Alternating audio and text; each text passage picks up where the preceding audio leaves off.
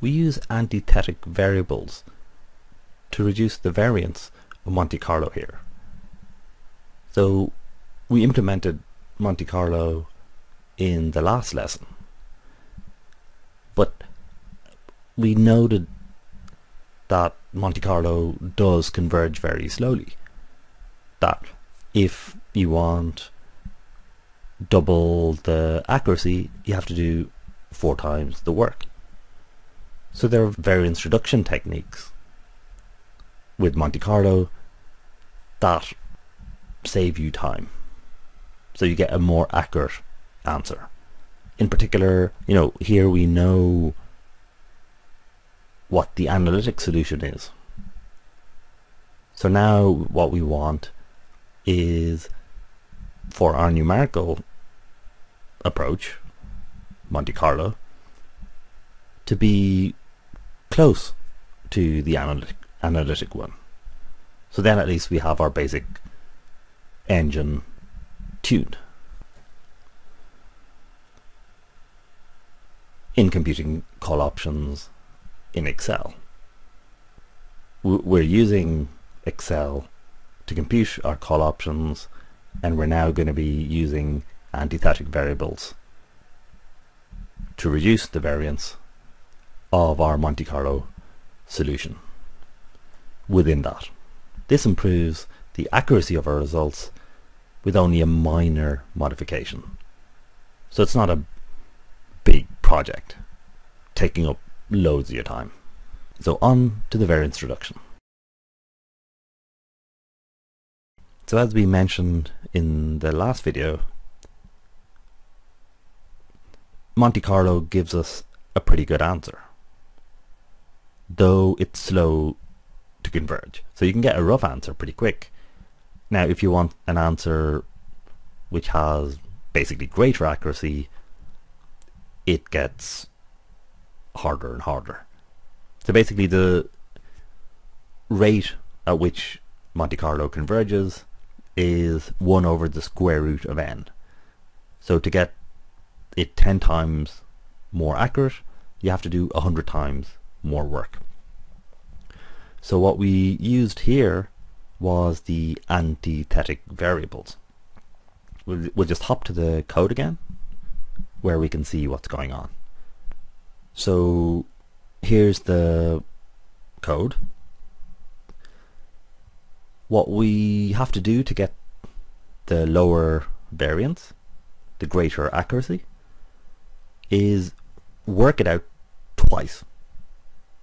So instead of just getting our simulation or getting our estimate for the call option, where we set the initial value of the share at S0, the value that we're given,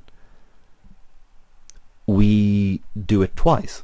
So we have S1 and S2, both of which begin at the current share price.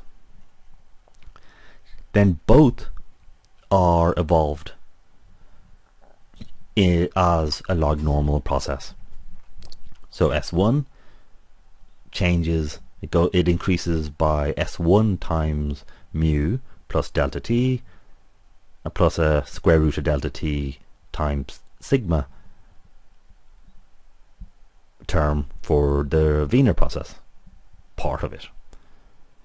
And random 1 is using the function in Excel, which is a random variable from a normal distribution from 0 to 1, or with mean 0 and standard deviation 1.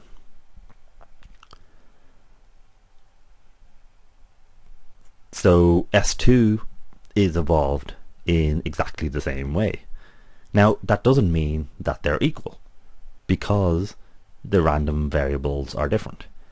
So after one step, S1, the first two parts are the same, because S1 and S2 are equal at the beginning. Mu and delta t are the same, but random 1 and random 2 are different. So maybe S1 is a share price that has begun by going up, while S2 might have begun by going down. Now we iterate this, we have n steps, so we take n steps where S1, again, it could end up with n steps going up, and S2 could be n steps going down.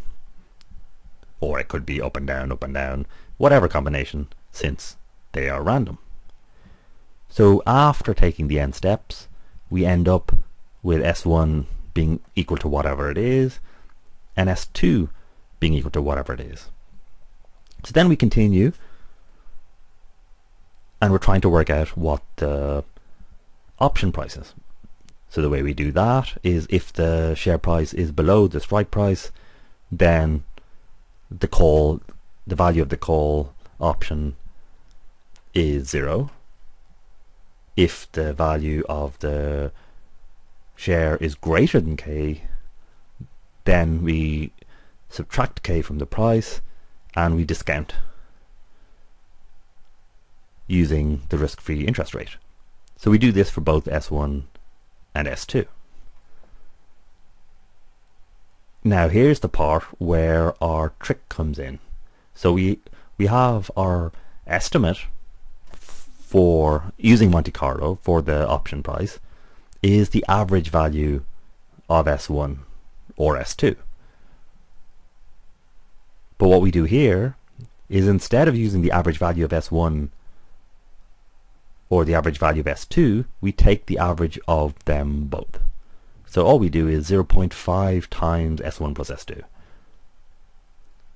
instead of just having plus S1. The benefit of that is now S1 could have been up and S2 could have been down, but if you take their average, their variance is less. And since we're trying to reduce the variance, that's a handy thing.